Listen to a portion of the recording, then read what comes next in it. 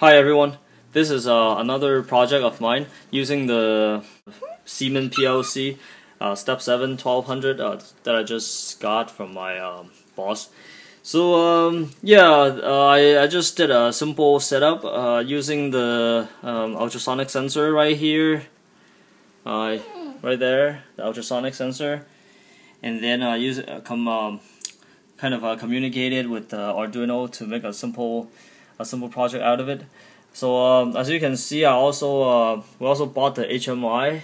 This model is the KTP 600, and I did a little bit not really programming. It's just drag and drop buttons to control the motors or to read the reading of the ultrasonic sensors using the HMI screen.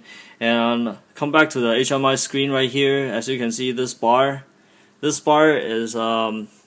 the distance or the value it reads from the ultrasonic sensor. The higher it reads, the further away an object is away from the sensor. The lower, so that means the object is close. So this is the on button for the motor, and this one is the off button for the motor. So I put in a simple logic. Once the ultrasonic sensor reading gets below 1000, the motor will start.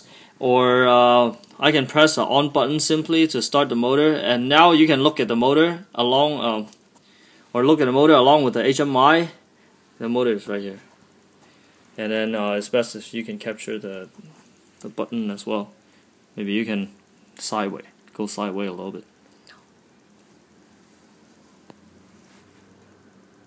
Okay, alright, I'll press the button, turn it off, button, turn it off, button, turn it off. So basically it's pretty simple, and then you can also see there's a simple logic with the ultrasonic sensor.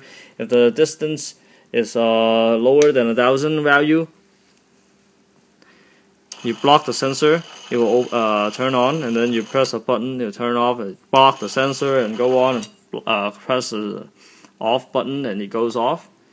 And yeah, it's not that useful, but then I just got the PLC, wanted to make sure it's working and everything. This is a test setup. I'll probably try to do something more useful with it. Yeah, thanks for watching. Stay tuned. Thank you.